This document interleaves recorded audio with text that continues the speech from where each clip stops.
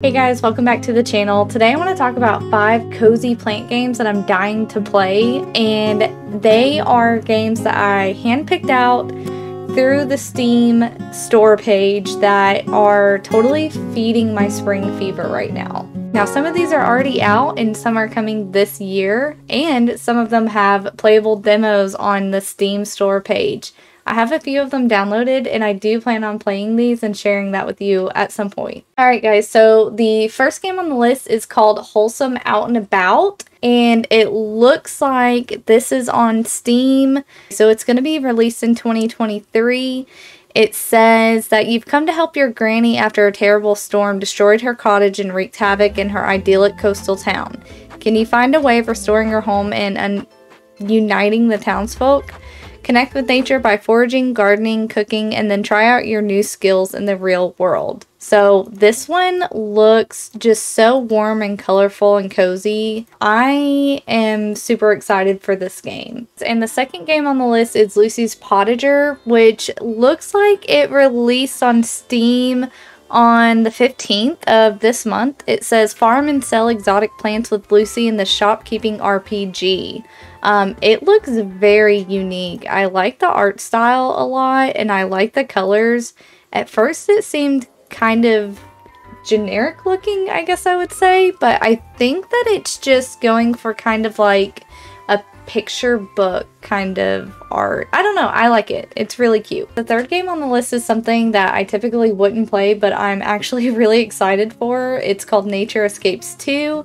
It looks like it's a hidden object game with different scenes that are very nature inspired, garden inspired, beautiful colors, flowers, leaves. It is feeding my spring fever right now. Looks like there are going to be also little mini games where you can color, find objects.